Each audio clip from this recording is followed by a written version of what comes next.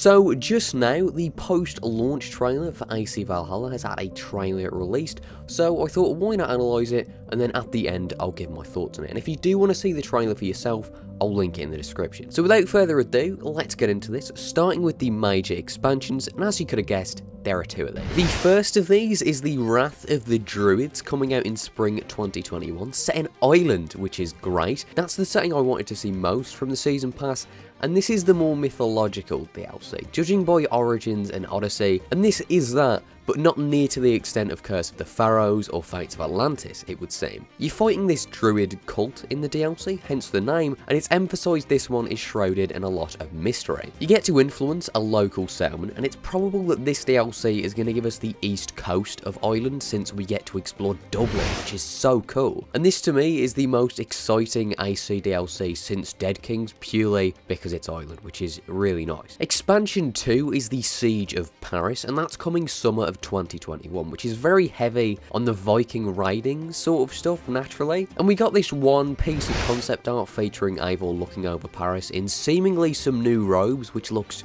so cool, and I'd guess this is the more assassin-esque DLC, judging by that screenshot, at least I'd hope so. And the fact the island one is about this cult, I guess the assassins have something to do with this one, as by the end of the story, when Eivor is an assassin, going on these big Viking conquests would surely be to serve the assassins in some sense, otherwise, like, why? And it's said that we'll try and conquer Paris from the inside, making various alliances. And this guy we're stood with does look like an assassin, so I'm hoping this is an assassin-centered DLC. What I'm interested in is what's done with the lore here, because there's for sure going to be some stuff that comes up again in Unity. Maybe we'll come across the Sword of Eden, that specific Sword of Eden we know is in Paris as of Jacques de Malay's time, or the Crypts. What I'd love to see is Eivor and these assassins influencing the Parisian assassins. The Parisian assassins are quite similar to the Levantines in how organised they are, and since the Hin ones are bridging over to the Levantines, we could definitely see that branch of the assassins being form. And I'd love to see that, because that's one of the most fascinating elements of Unity to me. And to sort of end this section off, I think it's important to take note of the fact the Siege of Paris began in 885,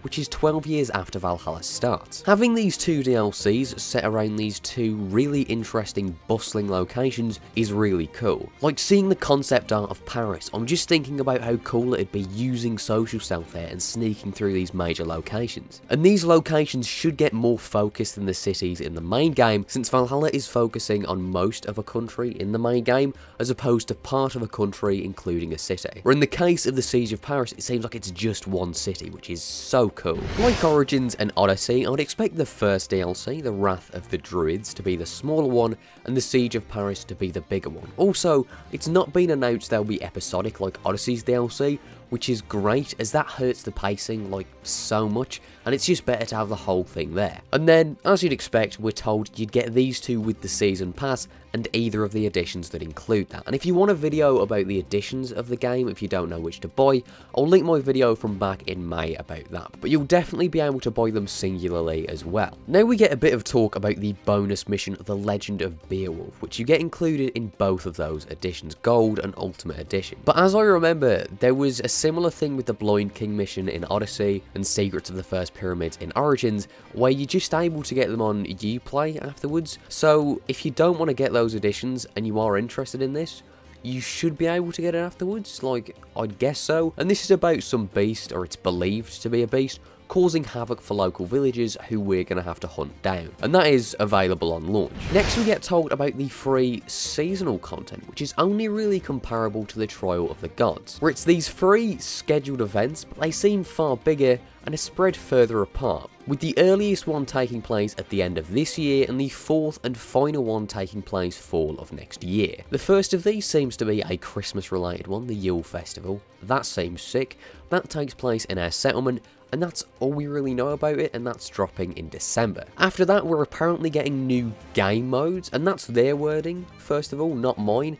There are these river raids, which seem to be like standard Viking raids we've seen before, except there's far more risk for reward, and it uses the Yoms Viking lore, which, if you don't remember, was that feature where you and your friends could share custom Vikings for each other to hire. The interesting thing for me is this guy says that's all the seasonal content you can expect in the first year, implying there'd be a second. And if there is, that is really cool considering this is free content and would surely expand the game's lifespan. And then lastly, it's confirmed there will be a discovery tour for the game, just like Origins and Odyssey had, which is great, but there's no date for that or really any details. So to recap, the Wrath of Beowulf will come out at launch. Late this year, we'll get the Yule Festival, the first seasonal event. Spring next year, we'll get the Wrath of the Druids DLC, the DLC set in Ireland. In summer, the Siege of Paris, then presumably the Discovery Tour. As I say, we don't know the date, but I'd guess that's when that'll be. So, is this good?